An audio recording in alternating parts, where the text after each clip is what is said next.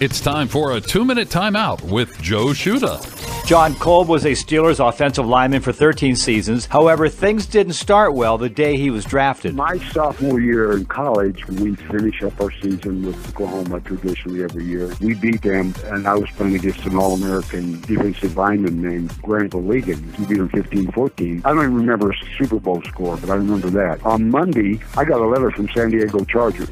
They're going to be watching me over the next couple of years, and my gosh, I was only 19 years old, and that was wow. A few weeks later, I got another letter and from other people. And by the time we had the draft, every team, they were calling, they came, they worked you out. They didn't have the combines then. And the only team that they never contacted me was Pittsburgh. I never heard a thing from them. Some teams would call every week or they'd send somebody down. And so when people would say, where do you think you're going in the draft? I would just say, well, all I know is I won't go to Pittsburgh. When the draft happened and I got this call from this man named Mr. Rooney, I thought my friends, because I was in the locker room and all my friends were hanging around and they were all smiling, who is it, who is it? And I'm thinking, I knew who this is. They put this up because I've been telling them I'm not going to Pittsburgh. So I was very rude to Mr. Rooney because I was disappointed thinking that I had not been drafted. And so it wasn't until I watched the news that night and they said on the news where the guys from Oklahoma and Oklahoma State were going, and oh my gosh, I am going to Pittsburgh. And I was just rude, very rude to the owner because I thought it was